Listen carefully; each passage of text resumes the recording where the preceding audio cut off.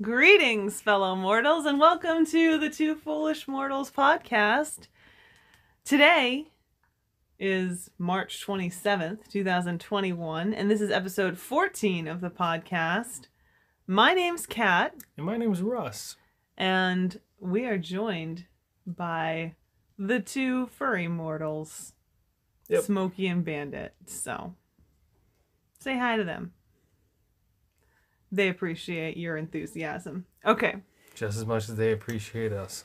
So this is a weekly podcast where we talk about Disney, news, information, travel, all that good stuff. And we got to go over everything that we discussed this week on twofoolishmortals.com, which is our website. Yeah. So we have a couple interesting topics to get to today, and I am really looking forward to sharing my thoughts. It's been an interesting week over here, not a standard week for us. No, definitely not. A lot of what we talked about on the website was really just me talking and sharing my thoughts with you, as opposed to like the collective that it usually is when it's me and Russ. So this will be really interesting to kind of get your perspective. Yeah. And hear what you have to say. So the first thing, I actually just want to touch on two particular topics that we discussed today, this week on the website. The first is the Park Pass reservation system. Yeah. So, if you're not already familiar, because hey, maybe you're not. When the parks reopened in July of 2020, they opened with a limited capacity. And Disney's way of managing that was through this thing they called the Theme Park Pass reservation system, or the Park Pass reservation system, or some people just call it making a park reservation.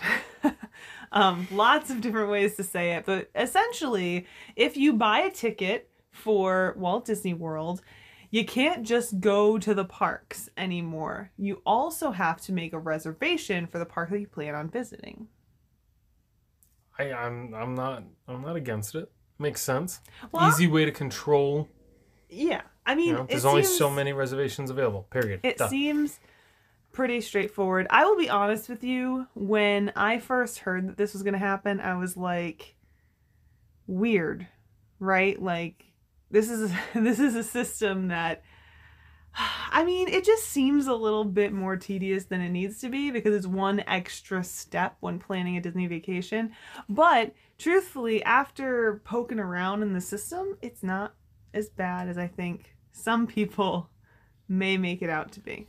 Yeah, and I think one of the things too is I think even when we first heard about it and we started seeing it being implemented, it was a shot to the magic, if you will.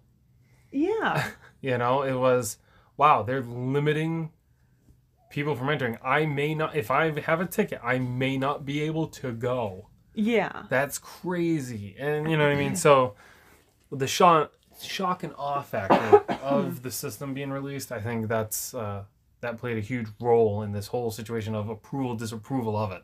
Yeah, and there were some people who were not pleased when it first came out. Well, I think the thing is with anything is if you're displeased with something that someone else is doing, then come up with a better way to do it yourself. Yeah. But, it's natural, It's totally natural. When they change the way when anyone introduces anything new like this, people are going to have things to say. Well, I think, I'm sure Disney totally had a perfect A to B plan book that they've just pulled out of the archives of how to handle the pandemic and people in the parks. Probably, I'd anticipate that they had some way of managing this. Yeah, they had something, but of course they had to curtail it. And you know what? Did they get it right the first time? Some people agree, some people don't. It is what it is. Yeah. And here we are. So what I essentially did is I had a few people reach out to me and they were like, so how exactly does the system work? And is it easy? Like, blah, blah, blah. And so I know that not everyone has the ability to play with the system because you can only get in there, you can only make a park reservation if you have a valid theme park ticket. And since I do, because I'm an annual pass holder, I thought, you know what, this is a perfect opportunity for me to go in, see how this works, see if it's easy, and from there, share that information with you guys. So that's what I did, and I did it in 2 separate ways. So you can find a full breakdown of how to use the Park Pass system on twofoolishmortals.com. You can also visit our YouTube channel and actually go through the entire process with me on my phone through my Disney Experience app. It's a great video. It was very well done. I tried. Thank you. You're very welcome. I really enjoyed it. I make a lot of how-to stuff for work and stuff like that, and it was perfect. It was A to B. Yeah. Now I will say this. I didn't have any trouble finding days when park passes were available. Of course, I am an annual pass holder, so I know that we have a little bit more availability than some other people. It just depends. I'm not going to get too into that because I don't fully understand how that goes. Well, here's a question for you. Sure. Because now that I'm just thinking about this now, did you happen, because this is being recorded just after spring break, or is it still technically spring break? I think it depends on when spring break ends. It either happened or it's happening. Yeah. Either way. Did you notice that you, even as an annual pass holder, were blocked out? No.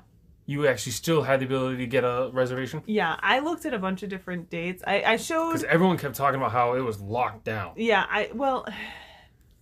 it wasn't exactly at spring break when I was making the reservations, if I remember correctly. Of course, you guys will be able to see the actual dates on those 2 things. I think one was like April 1st, which I think is after, or technically after or the end of spring break. The other one I did was for like March 30th. So again, I think that's after spring break. It's technically after, yeah. Either way, it wasn't during the most crowded time, but I didn't have any trouble getting a park pass. I will say this, like I said, it seemed a little intimidating at first, but after getting in there and making a reservation, it is so easy to do, especially if you have your My Disney Experience already linked up and ready to go, which you probably would have anyway. Yeah. So. And I think we can both agree that crowds very loosely at like Folk Fest, like the crowds. Yeah, and actually... It's unreal. That's a good segue to the second thing I want to discuss today, which is... I didn't even read the card.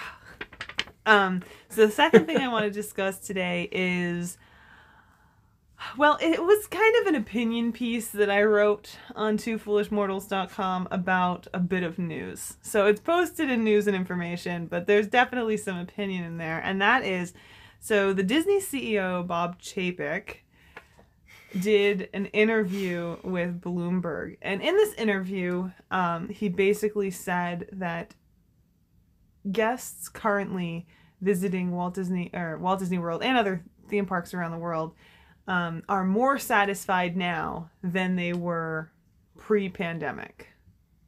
Like, satisfaction numbers are up. That's right. Yeah, we talked about this through the week. Yeah, and my immediate response to that was like, duh.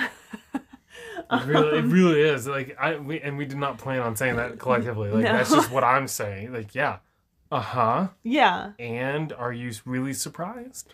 So I didn't get into the nuts and bolts of what he was talking about specifically. If you're interested in that, go check out Bloomberg or go do a Google search and you'll be able to find his like whole interview that he did. But the thing that kind of got me about this, and the thing that kind of sent me, you know, into an opinionated piece, yeah, or into a little bit of a rampage, was okay. So, of course, guests are more satisfied with their experience at theme parks right now.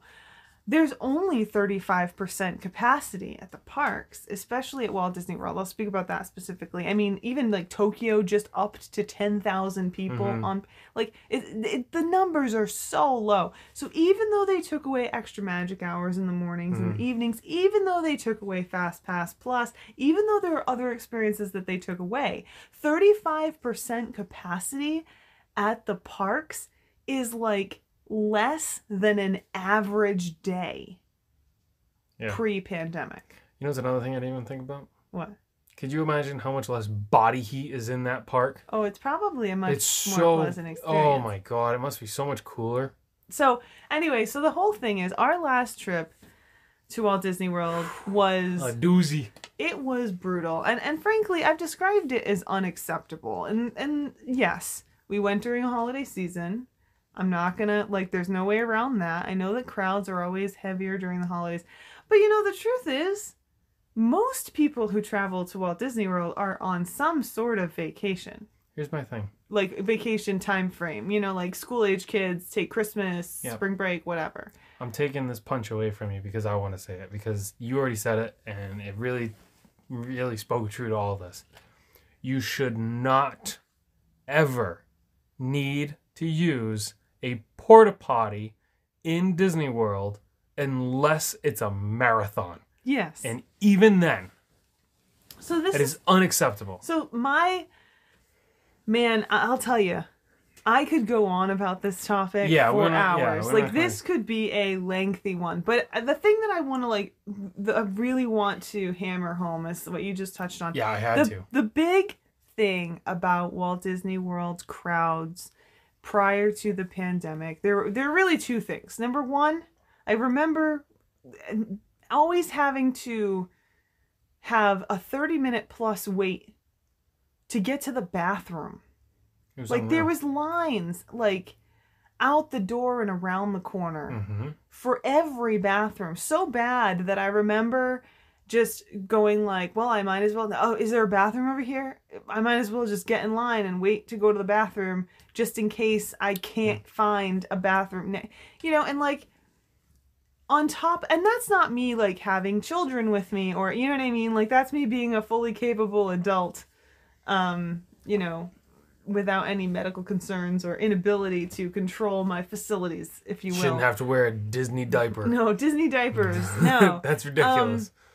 But on top of that, like, there should never be a time at Walt Disney World that you have to like have such lines just to go to the bathroom. On top of that, there were discussions of porta potties and everything like that to accommodate the number of people that were going to be in the parks for certain holidays. And to me, that is just the most unacceptable thing. And when you put that alongside with the fact that, like, even our fast passes, like, we didn't ride almost anything that we didn't have a fast pass for because the lines were just outrageous. And we were there for 2 whole weeks. Yeah. It was just crazy. It was just absolutely crazy. So I think that just, it's not a surprise at all. No. That guests are happier, more satisfied now, because these are the numbers that, I mean, I'd have to look up to find out exactly what the crowd numbers were like back in the 90s, but like, this is more similar to what you would have seen in the 90s, and that's assuming that the parks meet capacity and have the full 35% there. I'm trying to see if I can look it up real quick. It's a doozy to look up those numbers, so. But I don't know. Do you have any other thoughts? I think we without going into crazy detail, like you said, it makes total sense, man. You know, and again, that's like you're saying, is like, things are closed. Things aren't even open. You're not eating indoors. This, that, and the other. There's more regulation, and there's temperature checks, and you have to wear your mask. You have people wearing their masks in 80+ degree heat, and they're happy. Happier. And I think, but you know, I think this is a little bit of speculation here. I think that that's going to be something that Disney's going to have to really take into consideration when we move closer to and then surpass that finish line of the pandemic, is what exactly is going to happen. Because I'll tell you what, I don't think that they're going to be able to snap their fingers and bring it right back to pre-pandemic levels, because I really think that there are plenty of people who are no longer going to want to sit at a restaurant backed up to the people right behind them. No. Like it was before, which is something we definitely experienced when we were at Walt Disney World. I mean, my goodness, the pictures. I almost posted them in this article, but I didn't, because it just wasn't very good quality. Maybe I'll post them on our Instagram. But like Hoop-Dee-Doo Review. Yeah. Seeing the pictures of Hoop-Dee-Doo Review, I'm like, oh my God, there are so many people just right there shoved up. And I felt that way when we were there in real time, and that was before like Right. taking into consideration like the pandemic and everything like that, obviously. But and you know, on top of that, I don't think that there's going to be another moment where people are going to be okay, at least not for a long time, where people are going to be okay shoving, you know, after an entire year or more of having 30,000 people, 35,000 people in a park at maximum being maximum capacity. Do you think that the next day they're going to be okay with 100,000? No. Because I don't. No. You know, so. I doubt it. Highly, highly doubt it. Yeah. So, I mean. We still have to wait and see. Yeah, but man, it's an intense topic. Yeah.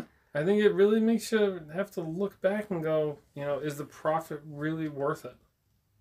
Well, you know, is the profit really worth it? And more so than that, is the profit still going to be there if people are like backing off because they're no longer going to be willing to pay to go and experience so much less?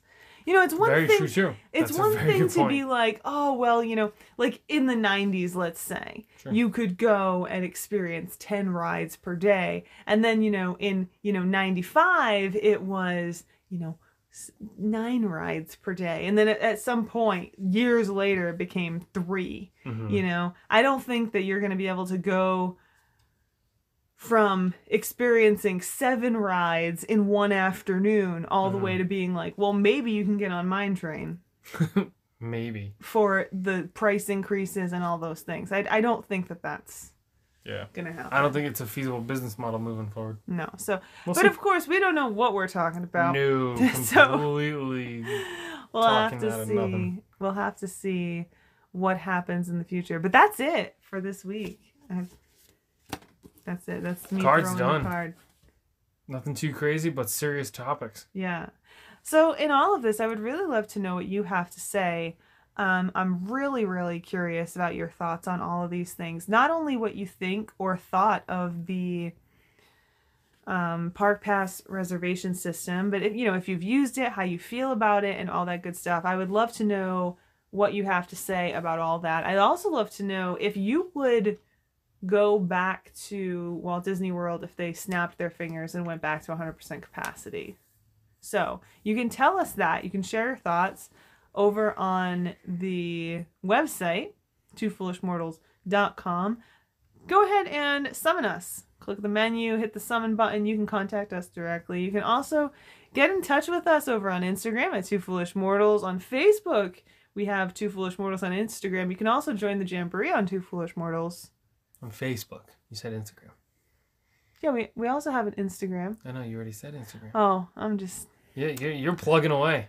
Yeah. I think this would be a great topic to discuss specifically on the Facebook group, though, on the Jamboree, to get everyone involved and actually having a good dialogue back and forth. Yes, absolutely. So join the Jamboree over on Facebook. So that's facebook.com/group/twofoolishmortals. Boom. Boom. So yeah, share your thoughts. Definitely want to hear what everyone else is thinking on this one. Yeah. And we really, as always, we really appreciate that you took some time to join us today. Sit down and take a few minutes out of your day to chat with us. I know this was kind of a short one, but it was serious. So. It was almost a rant, some people would describe it. Oh my goodness, it was. It was a bit ranty. It might be classified as such. But anyway, I think we're going to sign off for now.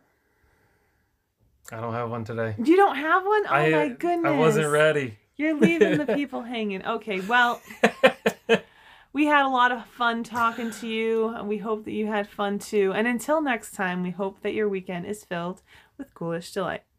Bye, everybody. Bye-bye.